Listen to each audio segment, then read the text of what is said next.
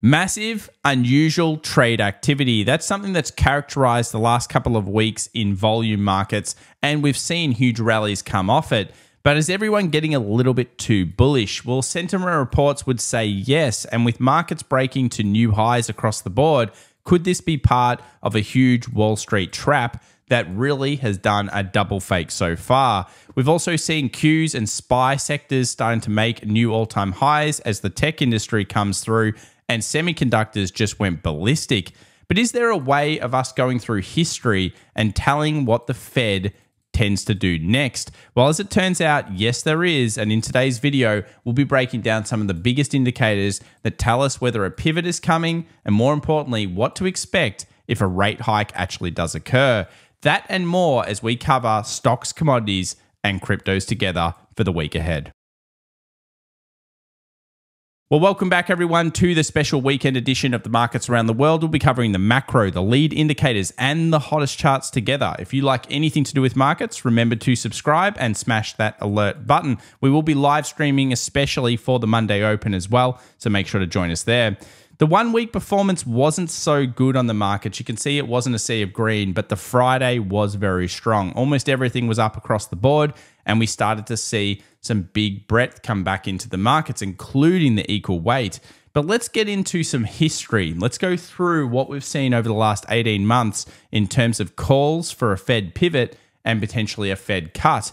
So recently, we've just seen weaker jobs data, which is fueling bets on rate cuts. Basically, this is the big story at the moment. The curve is switching, although it switched a little bit more than you think on Friday, and we're seeing the markets love it. Banking crisis was another one of 2023 so far, and it shows you here that basically that was the last rate hike, at least bets. Now, were any of these previous ones correct? The answer is quite simply no, yet markets still rallied through a lot of them, and some were not as good, I guess, in terms of what happened. Here are some studies of what has occurred in the last 6 pivots, and more importantly, even the last 6 to 8 pivots of what tends to happen first. First up, US 10-year yield. We've talked about how important this is, and we know that if the US 10-year yield starts to decline, it usually shows that we are on the last rate hike. Have we started to see the US 10-year decline? The answer is quite simply, yes, we have. Now, this is a pretty good read, and it's something that we've seen characterized quite a few times. Do we know how long it usually takes? Well, it takes usually a little while. 3-month lead, 3-month lead, 4-month lead, and very similar periods of time. Here's a 2-month lead in the most recent one in 2018.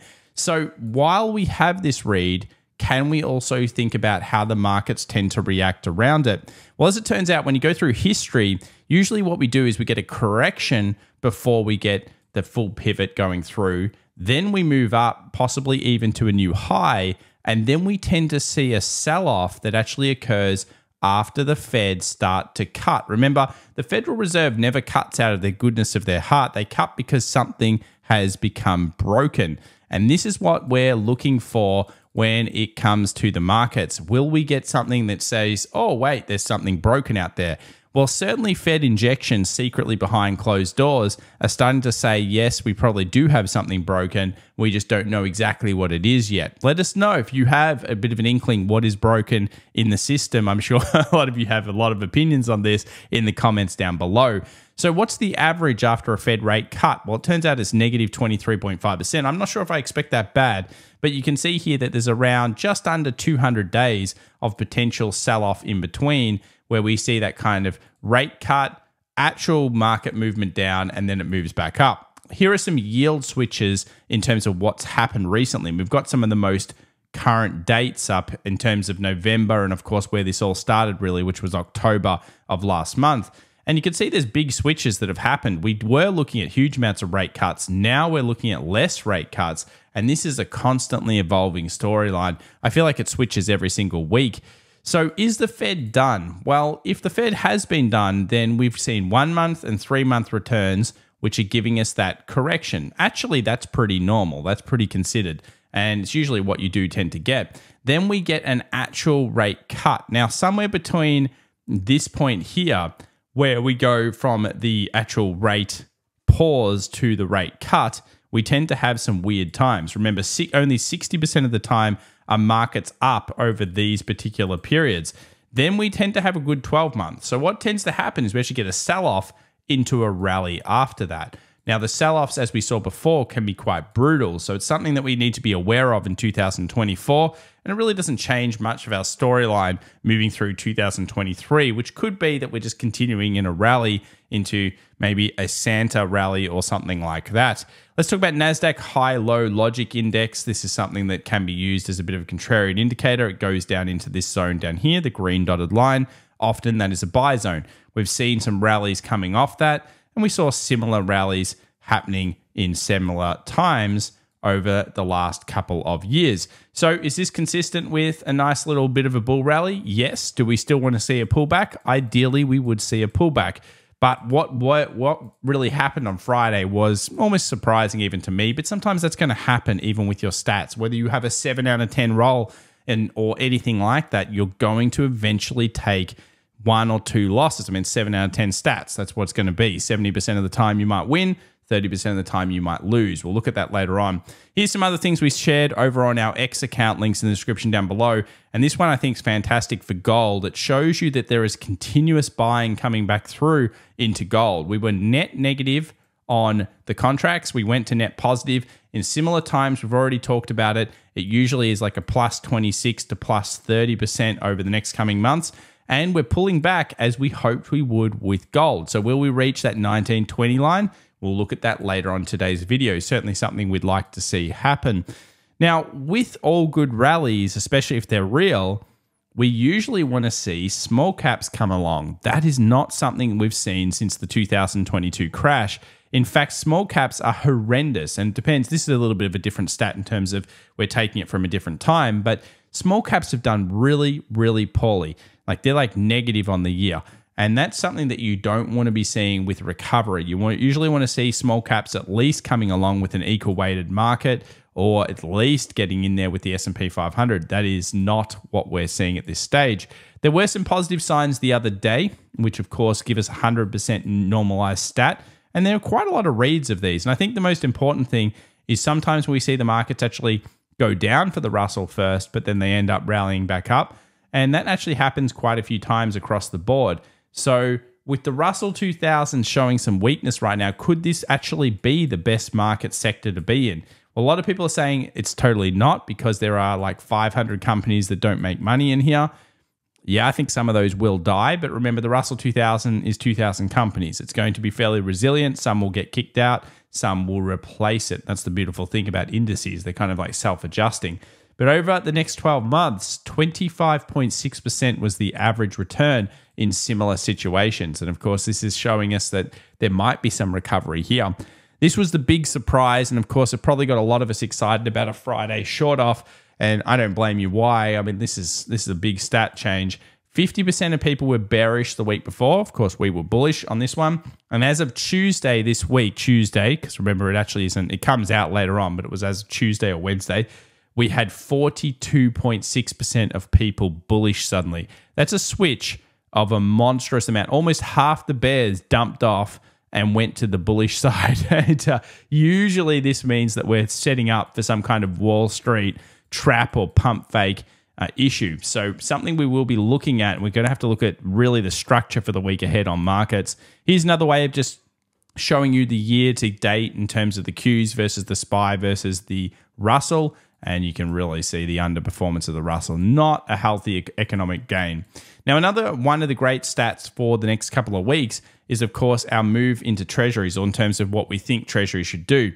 During November 6 to 26, we tend to see a weakening in yields, and this is pretty consistent over time. Only 10 times was it up, 30 times down. So it's like 75% odds. Now, of course, that doesn't mean it has to repeat. That usually we see weakness in yields over this period. And that's something that's interesting. And the big bull case, and something we've been talking about here in terms of bullishness over the next 12 months, has to be these wag breadth thrusts. Now, we haven't usually seen a double one for a very long time, and they're pretty rare. In fact, there was one here, one here, and one here. So we've got 4 reads on this. But when we get a double one, they do tend to be stronger than a weakness one. So that's why I'm saying 2024 could be so interesting in markets. Is this one living up to expectations? Well, yeah, quite simply it is. A puny pullback followed by melt up. That's what tends to happen after you get these huge multi-day returns in terms of gains. I think we were on a day 8 and then we saw a little bit of a pullback and then we've seen a new rally to a high. Are we naturally a melt up? History would say that tends to be what happens. In fact, the percentages continue to increase and things tend to move up very slowly. And that's going to be frustrating, especially if you're looking for a pullback or you want to be a bear in this market. It's going to be really, really hard. In terms of November market performance of pre-market years, we are right smack bang on that point where we need to see weakness. This is it. I mean, this is pretty much it. The 11th, the 12th, the 13th, somewhere around there in November is where we tend to see the peaking of the market for that middle month. Then we move into a Max Payne storyline, which we'll look at this week in videos. So make sure to sub for that. And then we tend to have a nice rally into the end of the month. So if everything stays good, and it has been pretty good for a while, that would be something that we'd like to see. Here's just that stat on oversold gold if you're interested. But let's move over to unusual activity. And I want to say this straight away. Big trades. Yeah, I mean huge trades coming through treasuries. Number 3 and number 1 over the last couple of years. Huge positions coming back into treasuries. Now, I'm going to go with it's a pig. So that means that there is somebody that sees something that others don't. And remember, they can position for a long time, but very unusual to see such massive transactions down here. Could they be shorts? It's possible. I would guess they're probably not, though. So some massive trades down in treasuries at this point. Now, what could be short? Let's just have a look here. Let's go through a few massive ones that came through. Firstly, Soxel. Direction, daily sentiment semiconductor bull 3x. We saw a massive dark pool transaction right at the close. Then we saw here ProShares Ultra Triple Qs, big dark pool transaction right at the close. Now, they could be buys, sure, but I think they're probably TPs. Then we have T Triple Q, leveraged NASDAQ, dark pool transaction right at the close. And of course, we have this last one here, which is the Ultra Share Pro S&P 500 dark pool transaction right at the close. Now, this is something that says, well, maybe it's a buy, maybe someone was just positioning for the end of the week, but I could say, well, hey, it could be just some take profit coming through on these markets, and I think it's a pretty considered level. Let's move over to some options here in terms of what's going on, and first up, we have some massive options coming in as well. It was a big day across the board, 42 million almost, 39.7. Remember, options volume is going up. And again, another session for the calls. 52% calls, 48% puts coming through. And when we look at the unusual 90-day volumes, you might be surprised here at some of the big places that happened. We had a huge stack of puts coming into the SPY. Probably didn't help. Whoever did that, damn it. But on top of that, we also have here the big trades coming through on the Qs and the normal Russell kind of put overall. So some big trades, but realistically, it was just unusual across most things. Things like Wynn Resorts here with the big trade volume, 11.49, 5.8% down, probably off earnings. And then we had lots and lots of those hyper stocks coming into the game again. Moderna, one that's interesting on the charts at this stage. Enphase Energy having a green day for the first time in a long time.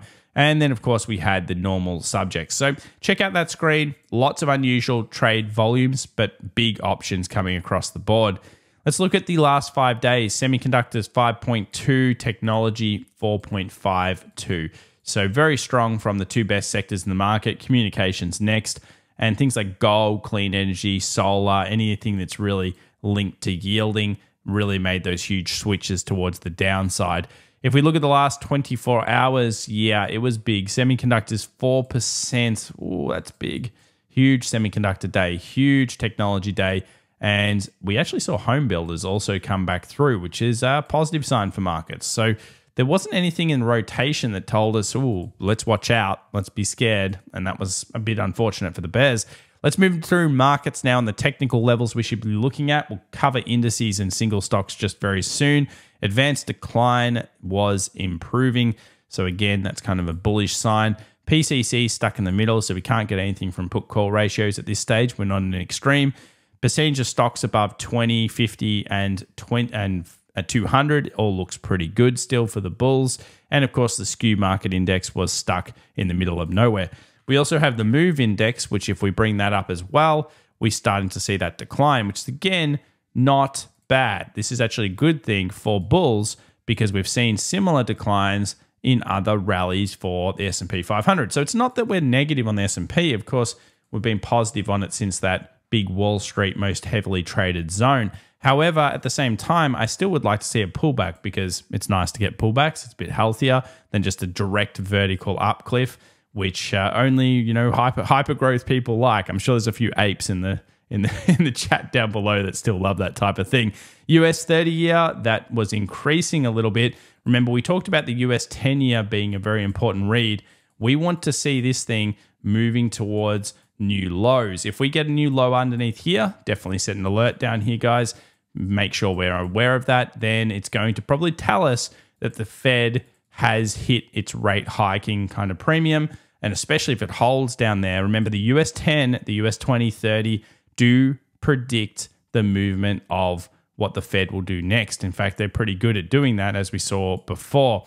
Treasuries holding their own, huge transactions. I mean, this volume, the volume's big and huge transactions coming through. I like it as a base. I don't discount the fact to go to 85. I'm not actually a huge fan of trading treasuries. I've said that many times. It is more of a position-based, maybe investment or swing move. Let's have a look at S&P versus injections. Now we're seeing the Federal Reserve and the rest of the central banks around the world kind of support the market with all of the tools in the back ends. Of course, they say they're tightening, but this chart says differently, and it has been like that. They've actually done a great job of holding the markets at pretty much the same price while saying almost the same rhetoric for 18 months straight. High yield bonds, haven't looked at these in a while. Big improvement though over the last 2 weeks. And again, it's a good sign for markets. Another one you're wanting to look at is corporates. Did we see corporates improve? Well, yes, we did. So corporates have improved. And of course, that's a positive sign for markets. I'd still like to see pullbacks, but this is what we see. Equal weighted market, have we got a new high? No. Did we see an improvement through the Friday session? Quite simply, yes, we did. So we'll see what happens here. If equal weights start going down again, it's definitely not a good sign for the market breadth. If we look at Dow Jones Transportation Average, it was up on the session. Again, a relatively positive sign, looking for that to turn if it's going to go down. Home builders also up. Again, a positive sign. We've talked about that before. And copper actually broke below this trend line here. So I'd like to see it recover over the next couple of sessions if we are to see further recovery through the metals lines. Now, if we actually have a look at iron ore just quickly here, and 1 second, we'll just get that up. So here's iron ore here. And we look at the contract, you'll notice iron ore is actually flying. So, some strength coming back in. This is usually my favorite, and I'm loving iron ore at this stage. And I've been talking a little bit about Vale and some other iron ore companies for a few weeks now, and they've been doing really nicely. Let's move over here to the dollar index. Yes, we saw a bit of selling, long leg doji on the close. To put it in perspective of the weekly, you can see this huge trend line, and you can also see that big weekly close that happened down here. Now, for dollar bears, you're going to kind of be looking at this and saying, okay, cool, we've come to this supply. I would like to be bearish maybe, but unfortunately, I'm going to need to see it break through here. Now, there have been some big traps on markets recently, and I would say on the smaller time frames, been a little bit harder than the longer time frames to trade. And dollar index, we're looking for a break below that 105.24. So if that happens, we're going to see things like odd strength. We're going to see a lot of other currencies finding those buyers. Gold breaking down to 1938, almost hitting that weekly 20 moving average, which remember was a respected moving average. Respect, respect, respect, respect, respect. This is respect. And because of that, around this area is really where you expect buyers to come back in for gold. And this is what we're looking at technically. Now, if we break down the daily, you can see here we've got that demand as well. So we'll draw a little box between this demand area, and this is kind of where we expect markets to come back to. Now, we've talked about this on gold. I'd like to see some structure creation in here. It's too early to say that's there yet, but certainly a good level coming in for that shiny metal. US oil, it's still pretty bad. There's some recovery signs. I mean, this is definitely one of those recovery bull kind of sessions because we get above here and we're starting to show a little bit of a turn, but yeah, only small timeframes can really confirm that. So this was a little bit good to get above that most traded zone number 2. Pullbacks, I think, could be met by bull demand this week, and maybe we're a little oversold on oil. I mean, it's not just a little oversold. Look at that 20 moving average on the daily. I'd like to see kind of this happen. 20 hits it, nice level of supply, drop, base drop, that kind of thing. Good level, of course, to look for re-shorts. So yeah, oil coming back up. Tesla, if you're a bull and you had those abilities to go into it, you actually end up getting your perfect gap fill here. And you saw a nice little rally, 2%. And I think the overall switch was more like 3. Let's just quickly mark this out here. Oh, sorry, 4.44%. So it was actually a bit better. So nice little rally off here. If you day traded that, I think not too bad at all. I would like to, of course, see a new high now, filling in the next gap, which is 243. So maybe if the markets keep improving, there are opportunities. Let's say the S&P, the Qs, they just keep going up and up and up. Well, there's Tesla, there's hyper-growth stocks, there's the Russell 2000. You know, come from the abundance mindset. It's such a big key. There are always new opportunities, regardless of whether you think you missed the easiest one, such as an Apple or a Microsoft. And yeah, there's always another one. Financials didn't drop. That's kind of annoying because I would have liked to have seen financials drop off and then show us it. We didn't see a recovery in regional banks that was that big, so it was only up 0.5%. So we're certainly looking for regional banks to show us the way there, maybe more pullbacks to come. Aussie market hit down on the trend line. Didn't quite actually give us a switch like the rest of the market. Didn't get that new low. So we'll mark out a new low here for our Aussie market, but really it's only going to hit that if the US can do it. Let's move over to the internationals here quickly. We've got CQQQ, the Chinese tech market, no new high, no new moves. And then we've got the US 2000. The Russell was weak, 0.67, terrible again. So, you know, the rest of the market, I think the Nas did 2% plus, and this thing does this. It's terrible. I mean, NASDAQ on futures, 2.13%. The Russell's doing 0.67. That's really bad. So unfortunately, there's no really strong move on the Russell yet. We're not seeing the strength coming into the structure either. These could be false breaks on the Qs. Everyone sees this. And that's the unfortunate component. Once it hits, you know, that 1, 2, and then the third time's fine. Fourth time, everybody's calling for bears here. And we're getting the right signs for a pullback. We've got that huge sentiment towards the bull end. But you got to trap a lot of people. We did see 1. Now we're seeing potentially 2. Big, strong close, though. So usually that means there's a little bit more rally to come when it closes like this than possible drop off. And we'll look at some of those key levels in just a second. In fact, let's do it right now. NASDAQ never gave us the proper turns. We did think there could be a seller here. If you did sell like a 15,300 and put a stop above the high, I don't blame you. I think it's a pretty fair go. For these markets. Obviously, we didn't get under 15,066, but now, unfortunately, we're going to need to get through all of this range to give us a swing turn with the current information that we have. So, yeah, big breakout shows us that pullbacks should be met by bull demand. I mean, that's one positive about it if you're not already in the longs. But, yeah, we just hit into these critical highs here. And basically, we're seeing a pretty strong market. I think it's at that top area, though. I think that maybe a little bit of pull, that kind of thing. And then maybe we get something like this. And then that's what I kind of would like to see, a pullback through those November middle days, which is something we usually see in pre-election years. S&P 500, nice break above the weekly 20, which is a pretty big deal. Obviously, again, it's signaling that there's further bullishness to come if we do end up getting pullbacks. So I guess pullbacks will have to be met by bull demand. Hopefully not everybody's looking at this. If we do keep getting bull runs, though, I could say 45.20 is the next level for the SPY. So 45.15 at the moment. 45.20 seems pretty likely if this thing's going to keep rallying up. Here are some levels. Now let's talk about the elephant in the room, and then we'll go through the next one. So, of course, the elephant is that expectations were that you would probably see a sell around that 43.75, 43.80. Did we see it? No. It was just bull, absolute crush, yeah? We do have levels now, so at least we can mark those out. If the markets do move underneath those, we can say, okay, fool me once, and then, you know, usually you say, don't fool me twice. But in this case, I think what's probably going to occur is that this would be the final push for market trapping. So look, at this stage, you've got that kind of really nice upward trend. To go against an upward trend, to stop a freight train is really hard. We only had the temporary, most weak kind of version of that. If this does end up weakening down here, you could start to argue that we've had some kind of Wyckoff where you've got that kind of preliminary rally, and then you've got that BC kind of area, you've got a UT, and then you're looking at a better pullback level. So that's something we'll be watching. But yeah, it closed near its highs. It kind of looks strong at this stage. Too early to tell. You'd have to use an option if you're looking for the short, because it's just too dangerous to go for it straight away. Daily close, remember, it's above the others. At this stage, it's pushing towards that 45-12 narrative.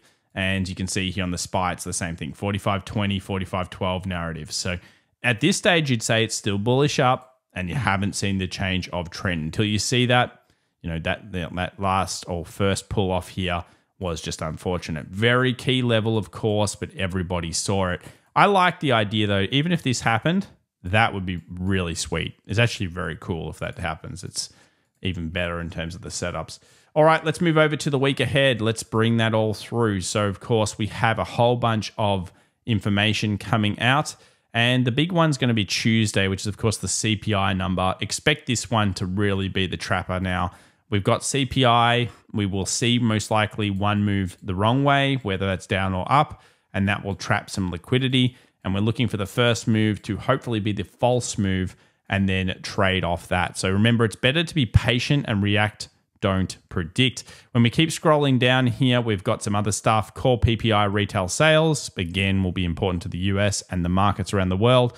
And then we have unemployment claims on Thursday, and a few other bits of information around the world. So it's really CPI week and retail sales week. Yes, there are earnings coming out, but we've really moved off that focus. I think we ended up about 67% positive for the earnings season. So that was beating expectations. That's actually smack bang on pretty much the average. So this earnings season has kind of met exactly the game. We know the markets are all in for it. We also know that we need to be watching US 10 and 20 year very heavily, and we will continue to look for unusual trade volumes. Do remember, though, huge trades came through Friday right at the close.